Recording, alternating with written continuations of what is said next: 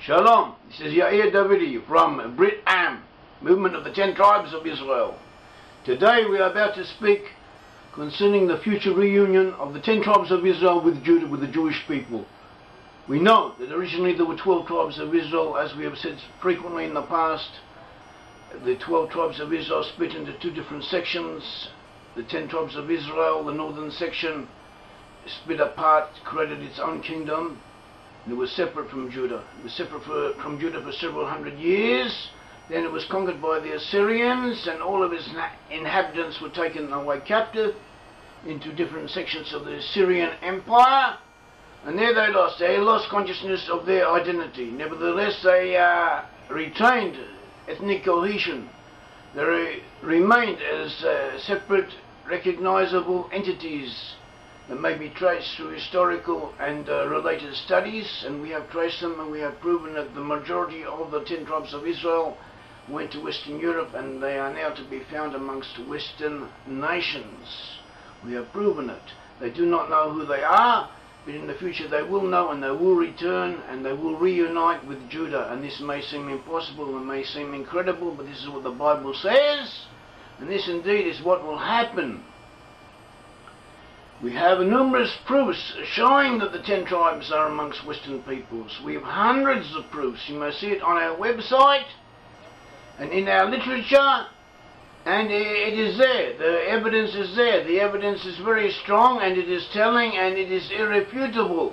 Amongst other things, the evidence that we have shows that the 10 tribes, according to the Bible, they will be separate from Judah. They will not be part of Judah. They will be on their own. They will be independent entities, not part of the Jewish people. They will be not known to Judah. Judah will not recognize them, neither they shall know of their own ancestry. They shall not know who they are. See Isaiah 49 verses 13 to 14, and also Isaiah 49:21, and Hosea, the book of Hosea, verse 1:7, chapter 1, verse 7. The 10 tribes in their places of exile will practice Christianity. They will not be Jews. They will not practice the Jewish religion. See Hosea 2:8, 2:13, 2:16, 11:12, and Jeremiah 31:6. And see the Brit-Am commentaries to these verses. See our commentary to these verses and our explanation as to how we know that the 10 tribes in their places of exile will in fact be Christians. Despite the religious differences, despite their ignorance of their ancestry, something will happen in the end times that will enable them to return, that will enable them to become conscious of who they are, and to return and once again reunite with Judah. They will also be associated with elements in Europe, known as Gomer, the son of Japheth. Gomer will somehow either be associated with them. In other words, there will be non-Israelite influences amongst them, and sex portions of their population will not belong to the Israelite nation. Nevertheless, those Israelites amongst them, those who belong to the 10 tribes of Israel, will separate themselves out and once again be reunited with Judah. This is intimated from the book of Hosea, chapters 1 and 2. Very many verses in Scripture speak of the future reunion of Judah with Joseph. To us, we may think that this is impossible, we may think it's something that could not happen, but it will happen. Things do happen in history. A few years ago, who would have imagined that the communist nations, this whole totalitarian group of monolithic, ideologically committed enemies of the Western world, will suddenly, almost overnight, give up, say we can't go on anymore, we don't believe in our false idols anymore, we just want to be like you as much as possible, please help us. And of their own volition, of their own free will, they would just turn everything over, outlaw the Communist Party of their own free will, and helter-skelter do as much as they possibly can to imitate the West in every way possible, including the ways that we would normally not be so proud of.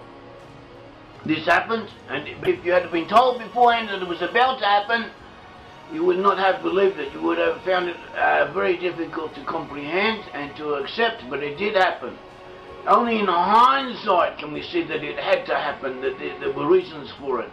Beforehand, we could not foresee it, and so too, the underground, there are movements and there is a change of attitude in potentially amongst the 10 tribes of Israel, the descendants of lost 10 tribes of Israel that are mentioned there, they will indeed return, and they shall reunite with Judah. Nevertheless, no one denies that it seems incredible, and it seems as if it couldn't happen, but it will happen. It seems so difficult that even the prophets themselves found it difficult to accept, but they saw it with their own eyes, and this is what is indeed happened. Ezekiel 37 compared the reunion of Judah and Israel and the awakening of the 10 tribes to the fuller consciousness of their Hebraic ancestry. He compared it to the resurrection of the dead. Ezekiel 37 tells us, the hand of the Lord came upon me and brought me out in the spirit of the Lord and set me down in the midst of the valley, and it was full of bones. And he caused me to pass by them all around. Behold, there were very many in the open valley, and indeed they were very dry bones. There were a valley full of dry bones. And he said, Son of man, can these bones live? And I said, Oh God, you know. So I answered, Oh Lord God, you know. And again he said to me, Prophesy to these bones, and say to them, O dry bones, hear the word of the Lord. Thus says the Lord God, says to these bones, Surely I will put breath in you, to enter into you, and you shall live. Will put sinews on you, and you shall bring flesh upon you, cover you with the skin, and put breath in you. You shall live, and you shall know that I am the Lord. And so on. And then it tells us, Ezekiel continues and tells us how the bones assemble together and receive flesh and muscle and skin and become whole bodies and rise on their feet. And this is what is happening. And this is how what Ezekiel says he saw. He was taken into this valley and he saw these dry bones become alive and become once again living bodies. So what does this represent? There are those who say that Ezekiel foresaw the resurrection of the dead in the future. And Scripture does say that in the future there will be a resurrection of the dead. We have Isaiah 29:20. We have Isaiah 26:19. Your dead shall live, together with my dead body they shall arise. Awake and sing, you who dwell in dust, for your dew is like the dew of herbs, and the earth shall cast out the dead. Also Isaiah 66:14, you shall see this, your heart shall rejoice, and your bones shall flourish like grass. And so on. Daniel 12 verses 2 to 3 says, many of those who sleep in the dust of the earth shall awake, some to everlasting life, and some to shame and everlasting contempt. Those who are wise shall shine like the brightness of the firmament, and those who turn many to righteousness like the stars forever and ever. And so on. So Scripture does speak about the resurrection of the dead. The resurrection of the dead will take place.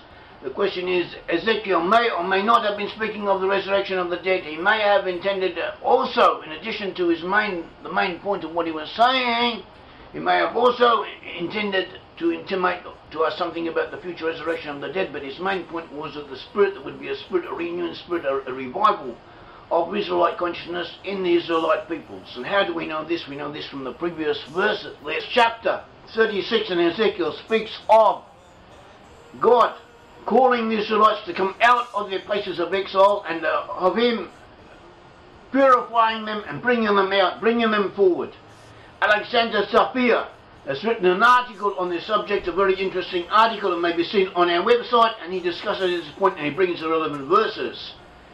And he proves what we are now saying. He shows how Ezekiel 36 is leading up to Ezekiel 37, and Ezekiel 36 describes how God inspires and revives the spirit of the Israelite nations to know who they are and to know about their ancestry. So it says Ezekiel 36:24, for I will take you from among the heathen and gather you out of all countries and bring you into your own land. Also in Ezekiel 36:25-28, then I will sprinkle clean water upon you, and you shall be clean. A new heart will I give you, and I will put my spirit within you, and cause you to walk in my statutes, and you shall keep my judgments and do them. The tribes of Israel, both Judah and the 10 tribes, will be purified, and they will receive a new spirit. It will be as if they are being revived from the dead. So this is what Ezekiel is telling us. The tribes of Israel, all of the tribes, Judah and Joseph together, shall be reunified. They shall awaken to their ancestry and come back to where they once were and to where God wants them to be.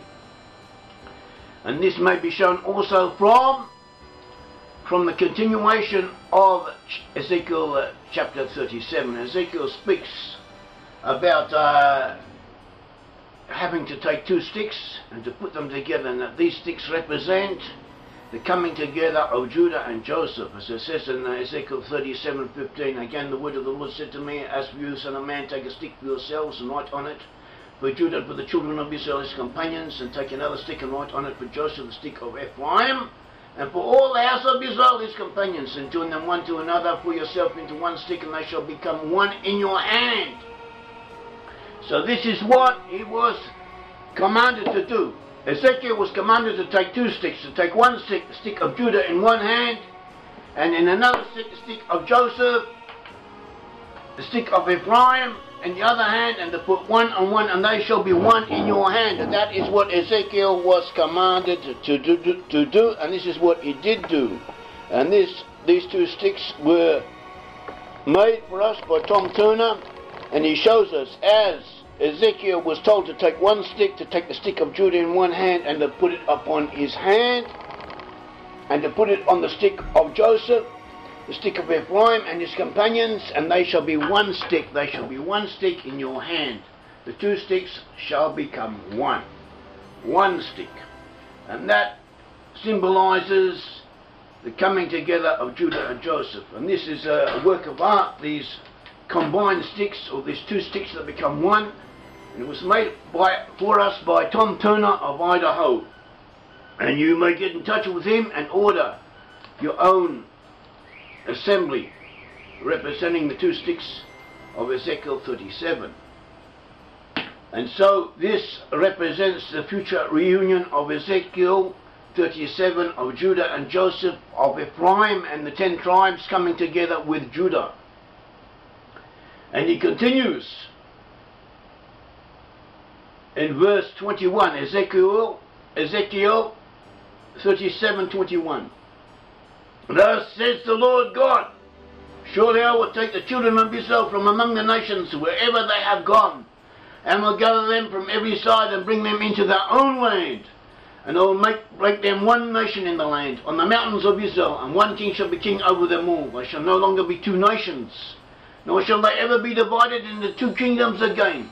They shall not defile themselves any more with their idols, nor with their detestable things, nor with any of their transgressions.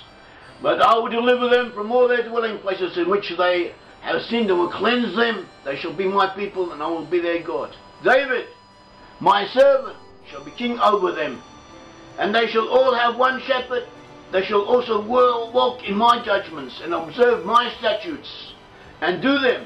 Then they shall dwell in the land that I have given to Jacob my servant, where your fathers dwelt. And they shall dwell there, they, their children, and their children's children forever. And my servant David shall be their prince forever.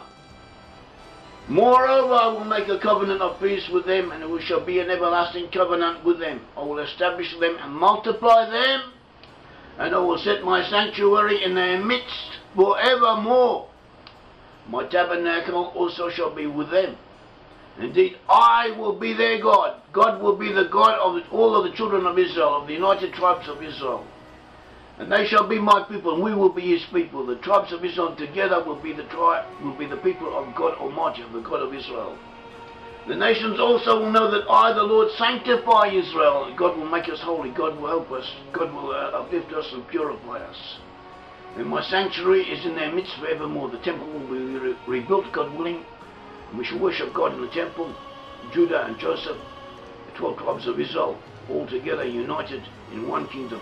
Thank you. This is Yair Davidiy speaking to you from Jerusalem on behalf of Brit-Am, movement of the 10 tribes of Israel.